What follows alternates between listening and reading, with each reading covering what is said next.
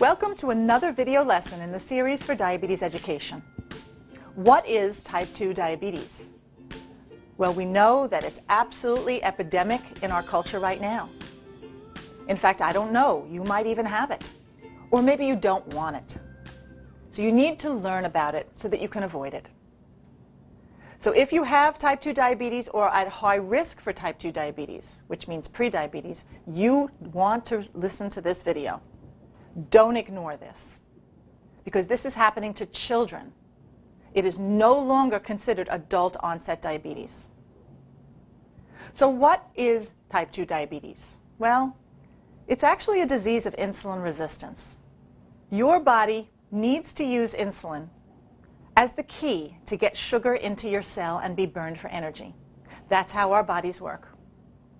Without insulin, your bodies will not be able to get sugar into your cells efficiently. And when you develop insulin resistance, you will not be able to use your insulin efficiently. So therefore, we want to avoid insulin resistance in the first place. So what causes insulin resistance? It's usually belly fat. Too many carbohydrates, which is a very high intake of energy. And too little exercise, which is too low an energy output. Everybody knows this.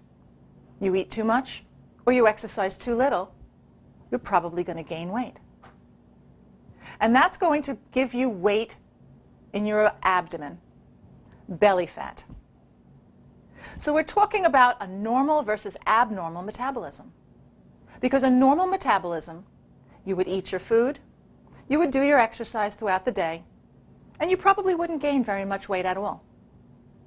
But sometimes people might eat too much or exercise too little, which will eventually give you abnormal metabolism, insulin resistance, and you will gain weight in your belly. You can watch other video lessons about why this is happening in our society because of our food.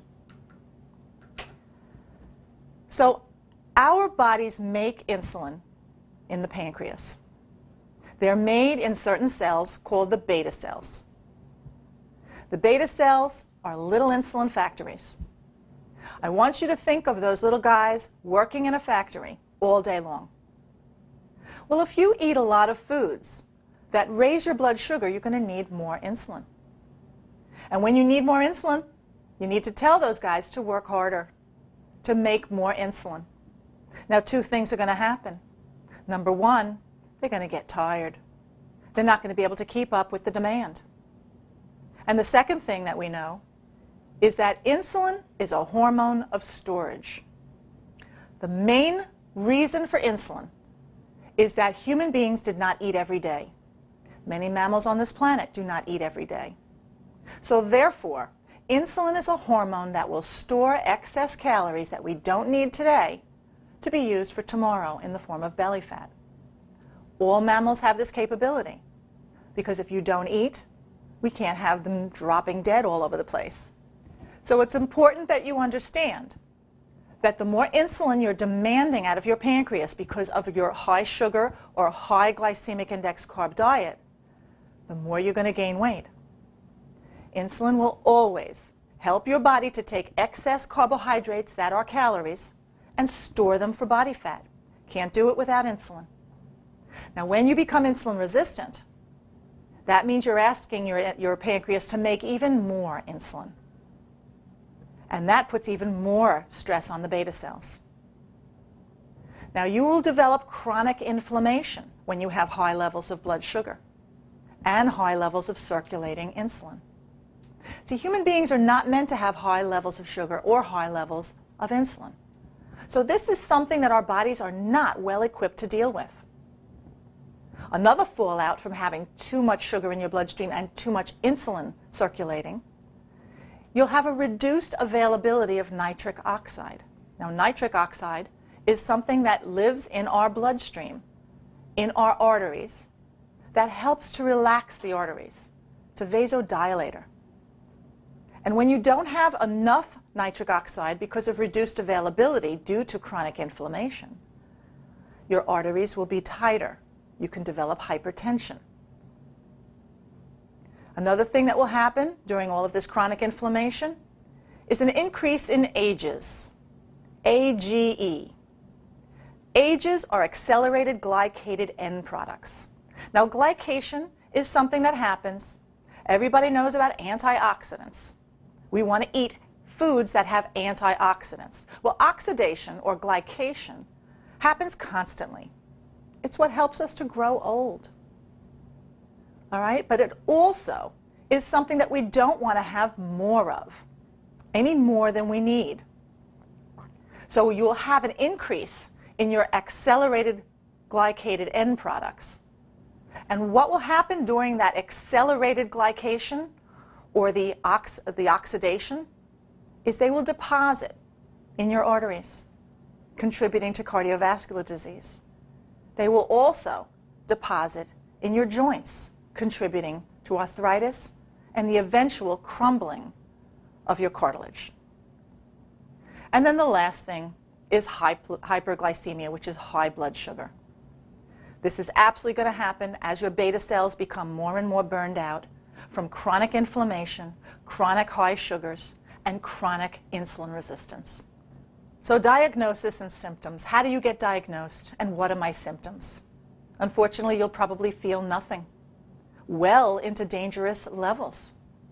I've diagnosed people in my office with hemoglobin A1Cs of 12 and 13. These people have dangerously high levels of blood sugar, and they don't feel a thing. And that dangerous level of high blood sugar will lead to complications of diabetes. Complications like a heart attack, needing stents, deposits of fat and cholesterol in your arteries. All starts with the inflammation that starts with high blood sugars.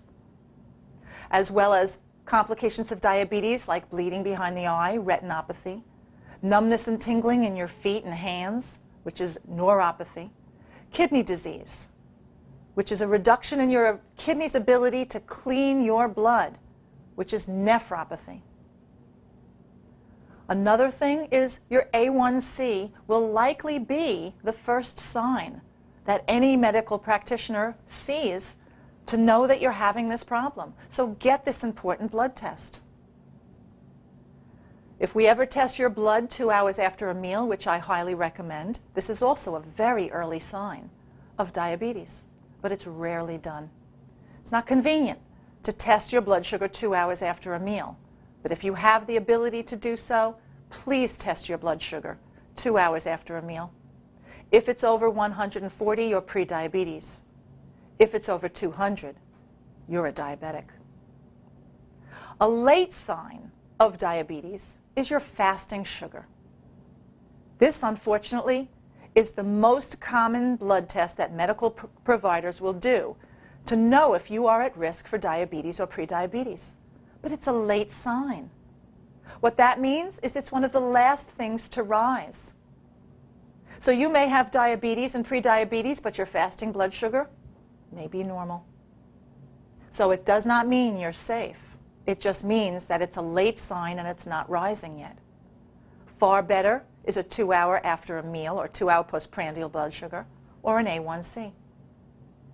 Now, all of this takes many years, but it does awful damage to your body.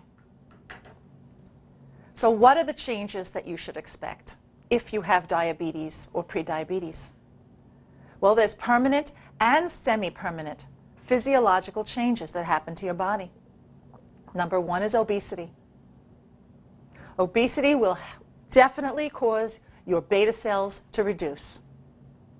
And when your beta cells are making less insulin, and eventually it will necessitate you to take insulin injections to control your blood sugar.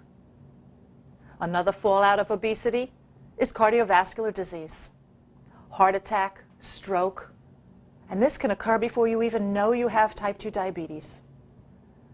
Many, many patients who come into the emergency rooms all over the country with chest pain are found to have had a heart attack. They get to their stents or they have open heart surgery, and that's when they're told they have diabetes. And the third thing that happens with obesity, renal problems, kidney problems, chronic renal insufficiency. And this occurs even more profoundly if you also have high blood pressure in conjunction to high blood sugars. Another problem of obesity is skeletal deformities due to your weight. The longer you stay overweight, the more skeletal changes you will experience. Skeletal changes like back problems, leg problems, knee problems. When you walk around all day long carrying an extra 20, 50, or 100 pounds or more, your body must compensate by walking differently. It puts a huge stress on your feet, which are really just a bunch of bones, little bones, put together by muscles, ligaments, and tendons. So if you cannot exercise because of your weight, please get into a pool where you basically, it doesn't matter how much you weigh, and swim or tread water or do a water aerobics, because this will make it easier for your body to lose weight without the stress on your joints and your lower extremities like your legs. Another problem with being obese, neuropathy. I see people who have neuropathy, which is a numbness and tingling in their lower legs, and they're obese, but they don't have high sugars yet. And it could lead to a lifetime of pain management. Another problem with obesity, low levels of vitamin D. Now, vitamin D is not just a vitamin. It's actually a hormone. We don't have enough information about it to really know what it does for us, but we know it's important. And a lot of people will have low levels of vitamin D when they're overweight. We don't understand yet the correlation. Is it the low levels of vitamin D that help you to gain weight? Or is it that you gain weight and it reduces your levels of vitamin D? The research is not done on that yet. And so many of the complications that come along with being overweight and being obese is retinopathy, cataracts, and even macular degeneration. This is a problem that happens to a lot of older people, and they don't realize that it's all related to the foods that they ate, their sugars throughout their lifetime. So another problem is beta cell burnout. This is something that's going to happen to the beta cells in your pancreas that make insulin if you cannot keep your sugars under control. And losing weight and exercising is the best way. So once you have type 2 diabetes, it's not a question of if you will need insulin. It's a question of when.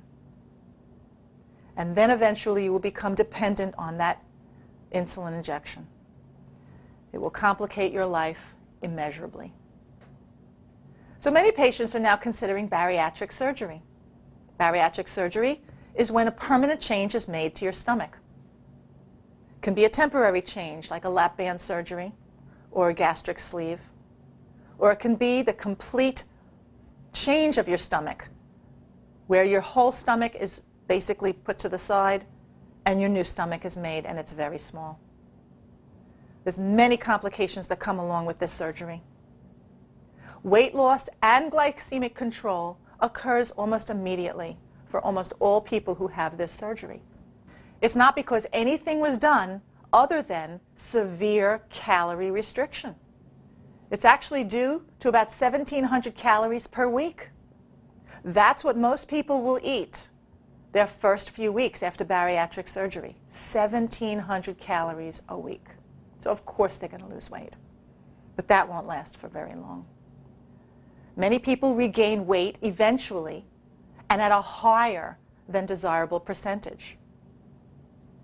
Only a relatively small amount of people will keep the weight off long term. So it's not an easy way to continue living, but it can be life-saving for the morbidly obese. Malabsorption problems, dumping syndrome, vitamin deficiencies, the list goes on of the complications of bariatric surgery. So be careful and get your questions answered before you go for this type of very serious surgery. I'm Christine Olivieri, your paleo practitioner.